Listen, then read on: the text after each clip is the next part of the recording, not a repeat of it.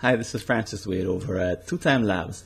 I wanted to address a question that I often get in my training, which is how can I arrive at the end of the day feeling as if I got some solid things accomplished? Not just try to do a bunch of stuff, but actually got things accomplished by being focused throughout the day. Well, one of the answers that I give has to do with a course that I took about almost 20 years ago from Tom DeMarco and Tim Lister. They also produced a book called Peopleware.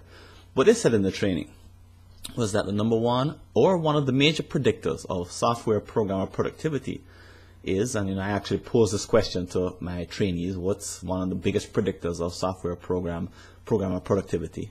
Everyone sort of gets stunned for a while, and about 10% of the time they come up with the answer, which is actually something measurable. It's floor space. Now, it's not that floor space actually produces good programming. It's that programmers who have more floor space tend to have doors. And when you tend to have a door, you tend to have walls.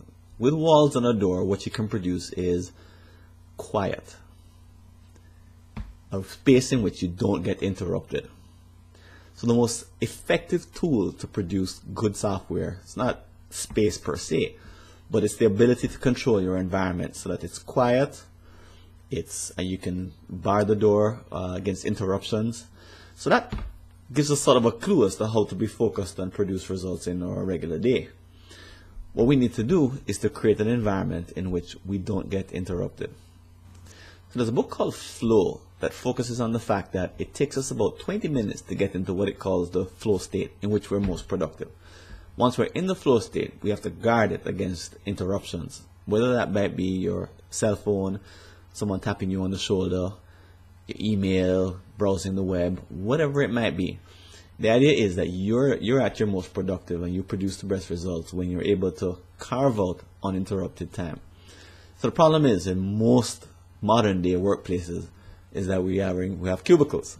And with cubicles, especially with the low walls, come visual distractions, audible distractions, physical distractions. People can walk up to you and tap you on the shoulder, interrupt you from what you're doing, and interact with you to the point where you lose track of whatever it is you are working on.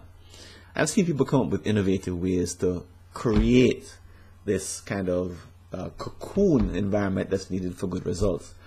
One is to put in headphones. Another is to move their desk so that they're actually, or work from the part of the cubicle that allows them to face a blank wall without any visual interruptions. Another is to do strange things like put on a hat that says "Don't bother me" or printed in the back, or a sign on the back, or whatever it might be. Whatever it is that you need to do to get the work done that you need to do. Some people don't even come into work. I remember when I used to work at AT&T, what we used to say is that I'm staying home to get work done. Implication being that when I come to work, it's too hard. The environment is not set up for me to be productive. So it's a quick tip. Do whatever you can to get into the flow state. Stay in it. Use the result of the research that people like DeMarco and Lister have done to show that you can even convince your boss that you need a cubicle with a door, with walls, or some ways, some socially acceptable ways to create time that allows you to enter that productive cocoon. So please share this tip with other people in your office and with your boss if you want.